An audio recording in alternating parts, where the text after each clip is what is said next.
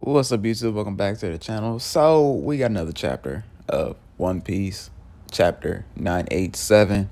And it to put this in my words, because I guess these past couple chapters, I've been trying to sound, I guess, educated when it comes down to this. But I'm just gonna speak from the heart, speak from the soul when it comes to reading these, because my excitement for reading these chapters, for not just this, but My Hero, Black Clover, the Records of Ragnarok, which I will be covering for you guys.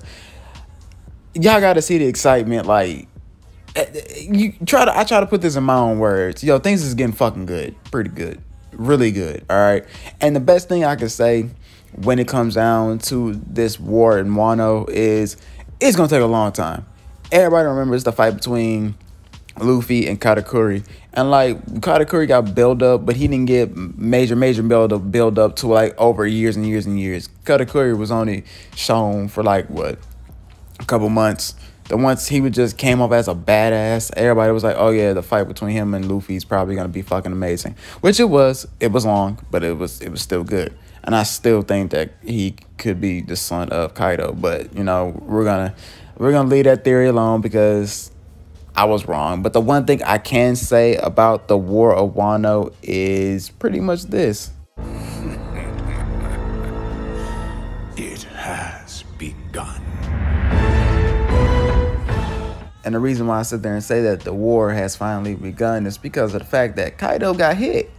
Not just once, not twice, 9 times. The Scabbards all landed a blow to Kaido. And from this point, before this point, any of this happened, we all believed that, yo, Kaido can't get hurt.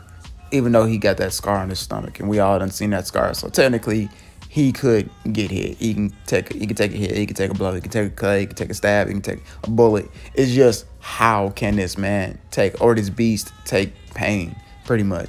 So the 9 Scabbards got 9 hits into him. He's pretty much the 50 Cent of One Piece at the moment. He done took 9 stabs, and now he can get back up. But here's the thing. Kaido was sitting there thinking in his head, how in the hell can they hit me? Like, hold on. Like, did I just get hit? Not just once, but 9 times. Now, this theory is going around. People are saying that, Kaido is so stressed out to a point to where, like, hey, he could actually be affected.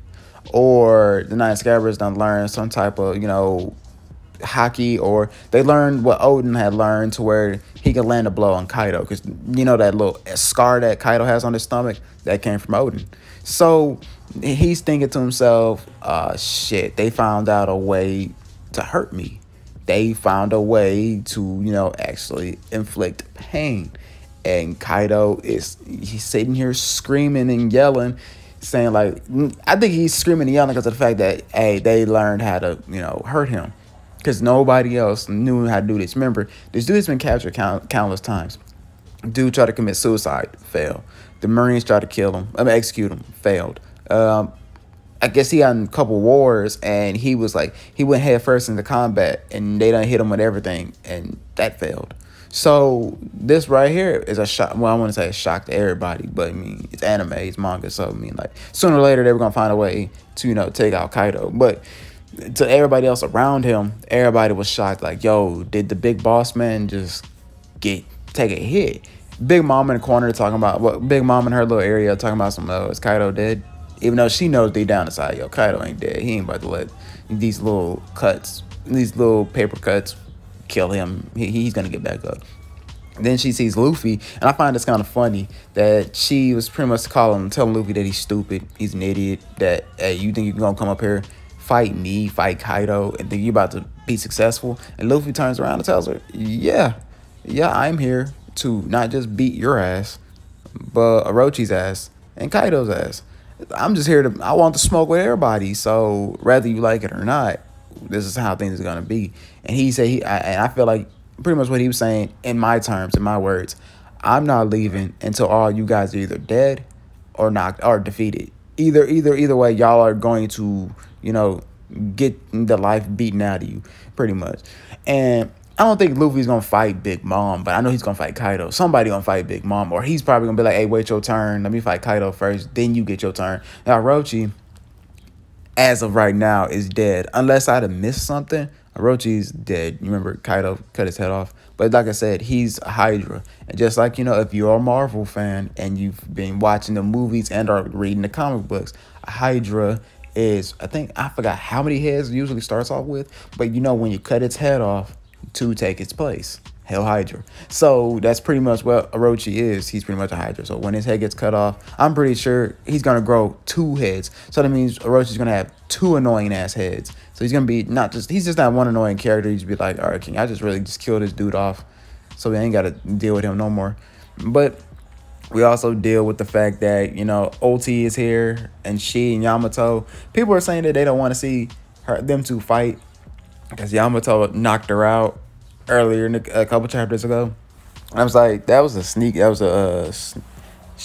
punch. That was a sneak attack, y'all. Like, this is probably OT talking about, oh, nah, fam, you knocked me out before, but now I know that you're here, and I see you coming. This could be a fair fight. So I would actually like to see OT, her and OT go one-on-one. I mean, Yamato, I feel like she's going to be a Straw Hat Pirate later on down the line, but right now, because she just popped up not a couple chapters ago. I don't even think like 20 chapters ago she had popped up, and we don't know not much about her. We all thought it was a boy because Kaido said son, but now it's a daughter, and she wants to be like Odin. So there's more to her character that I would like to learn about, that we would all like to know about. But for right now, it looks like her and OT about to go one-on-one, and I would actually still like to know what kind of dinosaur or beast OT supposedly supposed to be. Like I said, somebody compared her to, if you play Pokemon, Cranidos, the Cranidos Pokemon from Diamond and Pearl, the fossil Pokemon.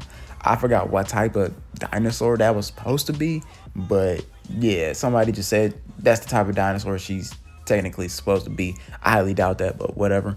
Now, another thing that I kind of liked was when the Scabbers decided that they wanted to fight Kaido, and they went from the lower level to the top of the dome. And Kaido's all like, all right, look, we up here. You know what? Y'all came at me, so now here, I guess all y'all about to die today. The minks. If you know what the minks are, Carrot, Carrot is all I can say.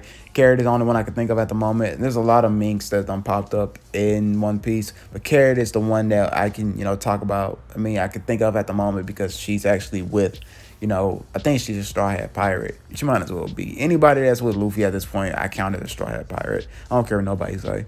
But the full moon's out. And we all know what happens when the full moon is out. They're like werewolves, you know what I'm saying? Their beast form comes out. To me, I call them their true forms. I'm like, this might as well be who they truly are, because what they look like before the moon is out, I'm like, you really can't take them serious. But when the full moon is out and they get their full power and stuff, like Carrot, she becomes, a hundred times hotter, I guess. She becomes waifu when the moon is out, because she looks totally different from what she looks when the moon is not out. And they pretty much turn into their beast modes. That's what I'll call them. They actually have a legit name, but I call them beast modes, because this is where they lose their minds and they start going ape shit. So I want to say Kaido's in for a world of hurt, but it look like he's in them for a world of hurt. And also, these guys understand that, if they die here, they know that Luffy at least will end Kaido. They at least know that Luffy will. But they at least want to try first before Luffy does. It's 9 against 1. So that means that Kaido might have his work cut out for him. Because like I said, he already got cut 9 times. So either we get to see him, that form they have where they got in between. It's like in between. Like you got the human form, then you got the in between form, then you got the full animal form.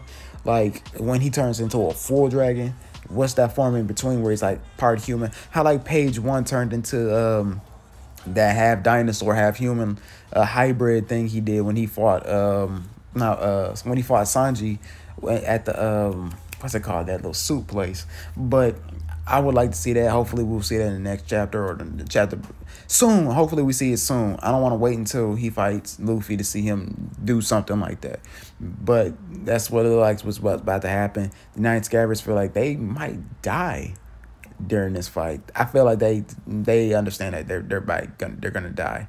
And if they die, they're gonna take Kaido with them. Now Big Mom's still down there, being fat, eating.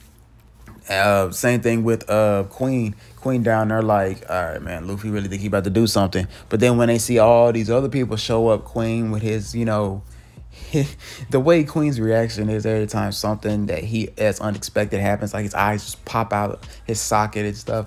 And King, he just stays so calm in his little, leather sex dominatrix uniform that he's wearing.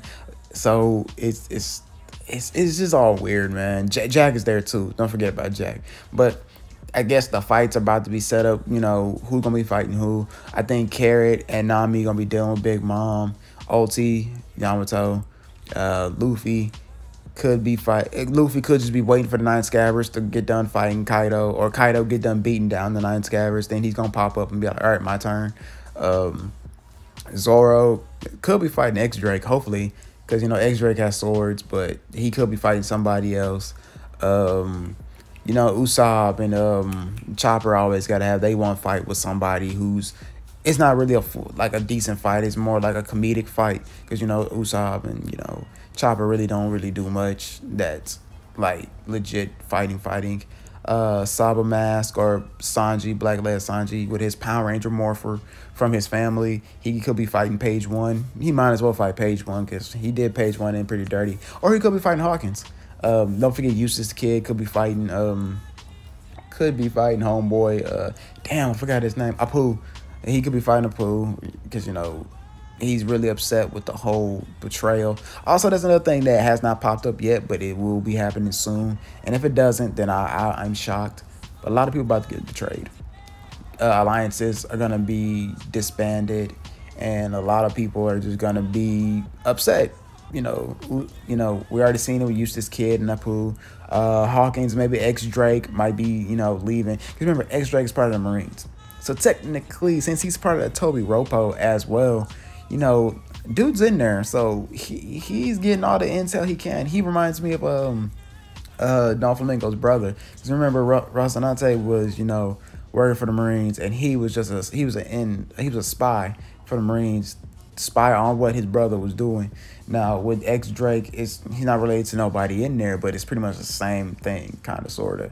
The only difference between this is I don't think nobody's going to find out that X Drake is a spy unless Queen done caught on to that. Because remember, Queen's talking about he going to take out one of the Toby Ropo. So he probably might know that X Drake is, a spy. But then again, we don't know. I'm surprised Hawkins don't know since he be playing with the tarot cards. But maybe them tarot cards are just for show. I don't know. Me personally, I was a fan of Hawkins. But when he starts with them tarot cards, I'll be like, all right, man, this is a bit much. Like, it's kind of corny to me. Still like his Devil Fruit. Still like his abilities. Just a little tarot cards, not so much.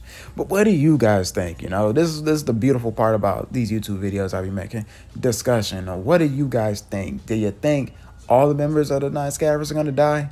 Do you think they going to actually, damage Kaido some more? Or you think Kaido's going to, bust out some, hidden technique that we never seen him do before? Because remember, his scales are hard as shit.